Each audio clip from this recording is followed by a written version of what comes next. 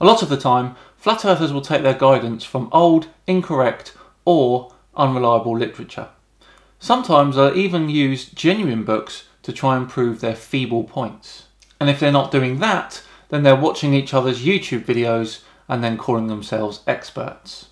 So when I stumbled upon a video from a guy who was talking about the path of the sun over the flat earth, and he was basing that video on an old book, I thought I should set him straight.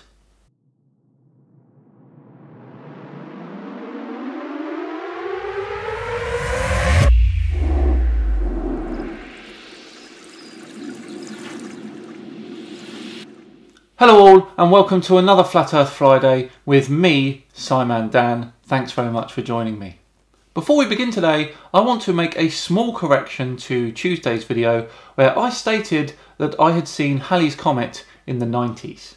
Of course I didn't, because it was in fact Comet Hale-Bopp. Should have researched like a flat earther, then I would have got it right. Either that or it was grade A Mandela effect. More on that soon. Nonetheless, apologies. So back to today's video, and the one in question is from a flat earther called Banjo, who has decided that a book about arithmetic helps prove something about flat earth. Can you imagine anything more ridiculous? Actually, don't answer that one. Let's just see what he's got. Hello guys, we are here today to talk about this book. I kid you not, he spends 45 seconds introducing this book.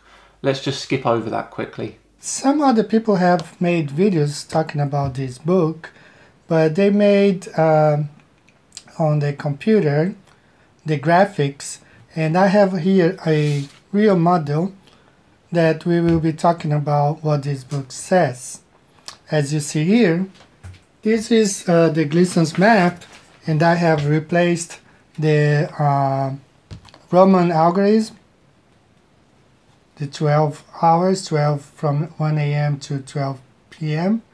and then from 1 p.m. to 12 midnight. I replaced for numbers, not Roman numbers, but regular numbers.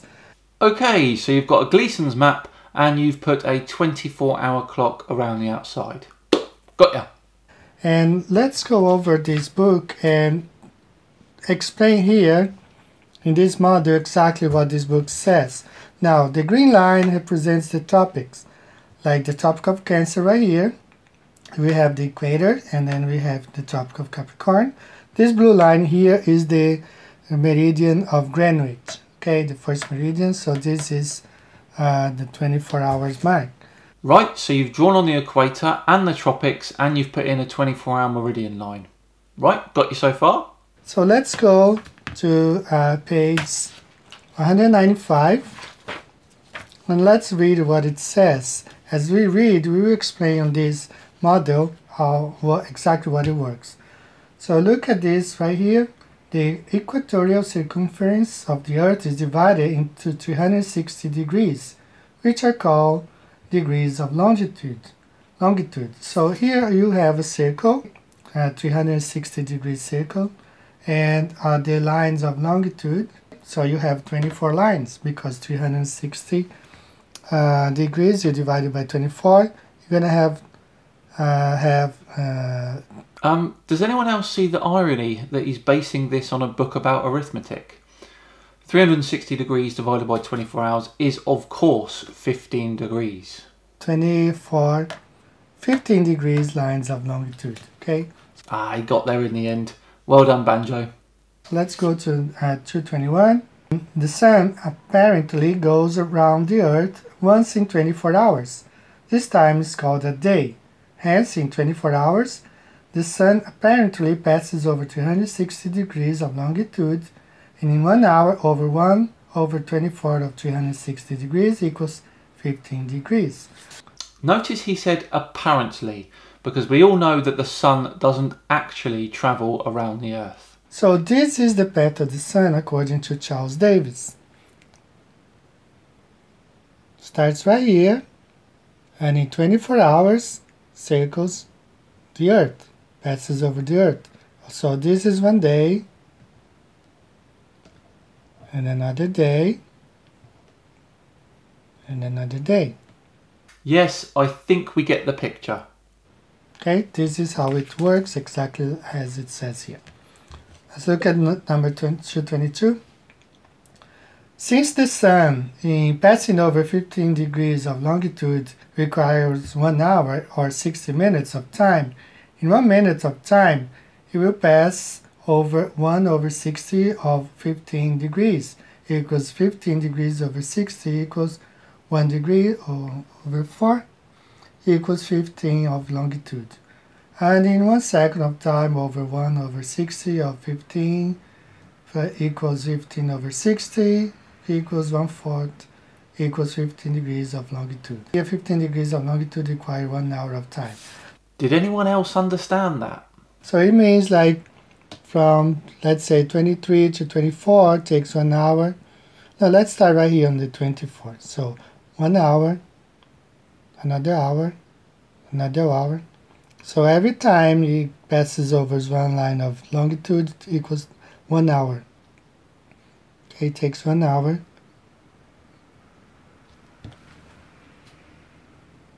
And there it goes. Alright? Thanks for breaking that down for us. I'm sure we all wouldn't have been able to understand that otherwise. Right here. Now, as the sun apparently goes from east to west, at the instant of noon at one place, it will be past noon for all places at the east of it and before noon for all places at the west. So the sun goes from east to west. Everything in front of the sun will be AM. Everything past the sun path will be PM. So if it's noon right here in Japan, it means that it's probably 3 p.m. in New Zealand, but it's like 11 o'clock a.m. in parts of China, and 10 o'clock here, 9 a.m., 8 a.m., and this is how it goes. So everything in front of the sun will be a.m., everything past the sun is p.m. It's not difficult to match this model to real life when we're talking about time zones and all that. Okay, so this is a very easy explanation on the hours of the day and how the sun goes over the flat earth, and explains also the time zones. Alright, this is the time zones when it's let's point to Brazil right here. Alright, when it's noon in Brazil, it's definitely midnight here in Japan. Exactly how it works on a globe as well. Funny that. I speak to my family in Brazil sometimes. We have the same time there, but opposite, like when it's 10 a.m. here, it's 10 p.m. over there. Okay, this is how it works. Alright, now, as I said in one of my videos, I personally think that the sun does not go in a perfect circle like this, as I'm going to explain this video right now. Before he does that, I want to point out a glaring error. If this is truly what Banjo is going for, then he has to concede that his Tropic of Cancer and Tropic of Capricorn have different circumferences. Therefore, in order for the sun to still make the journey in one day on the Tropic of Cancer, it would need to travel slower as it circles the Earth. However, do we see that? No, it always appears to move at 15 degrees per hour all year round.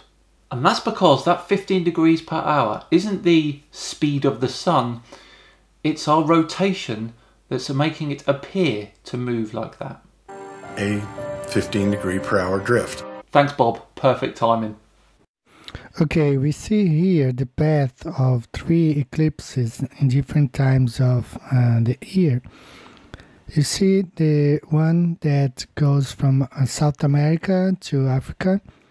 It goes from Argentina, across the Atlantic Ocean, Congo, Red Sea. Then we have another one.